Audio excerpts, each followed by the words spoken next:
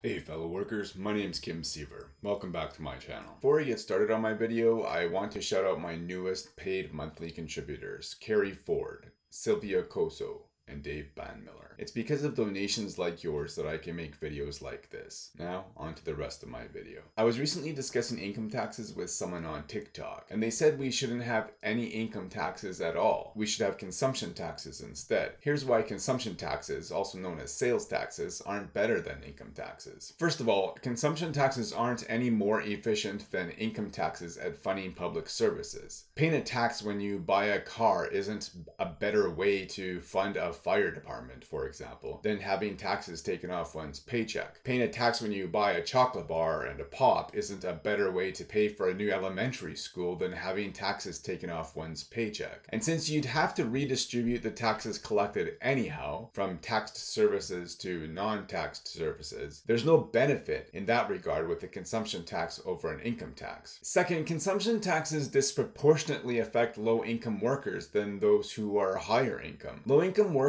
are more likely to spend all their income, which means a larger portion of their income will go towards consumption taxes compared to people with higher incomes. While it's true that everyone pays the same consumption tax rate, for example, the same 5% GST, having to pay that rate on all your income, functionally speaking, since you'd be spending all your income as a low-income worker, rather than only a portion of it, means more of your income would be taxed. Finally, consumption taxes are less likely to affect rich people. Just as low-income workers are more likely to spend all their money, rich people are more likely to hoard their money, which means a significant portion of their money may never actually be taxed if the only source of taxation was a consumption tax. And given that rich people place a greater demand on public services, educated and healthy workers, infrastructure, protective services, utilities, and so on, than low-wage workers do, it's unfair for them to not have to pay for the services that subsidize the creation of their wealth. That's why income tax is a better option than consumption taxes. Even so, this is also why flat tax is a bad idea for income tax, particularly the second and third points. A flat income tax where everyone pays the same rate overburdens low-wage workers. Income tax should be progressive, with higher rates for the higher income brackets, given that rich people place a greater demand on the public services that subsidize the production of their wealth. They should have to pay more in taxes, both absolutely and proportionately, than low-income workers. This is also why there should be a wealth tax. When rich people hoard wealth instead of distributing it to the workers who generated that wealth, it doesn't circulate in the economy. When money isn't circulating in the economy, it's not generating tax revenue. So not only does it rob workers of income, it robs the public of adequate public services in quality, accessibility, or both. This is particularly the case when that wealth is invested to create even more wealth. I'm not opposed to a consumption tax per se, but it can't be the only taxation source. And even if it isn't, it must have exemptions for the types of goods and services that low-wage workers normally purchase. And it must have annual income-based rebates to minimize the impact on low-wage workers.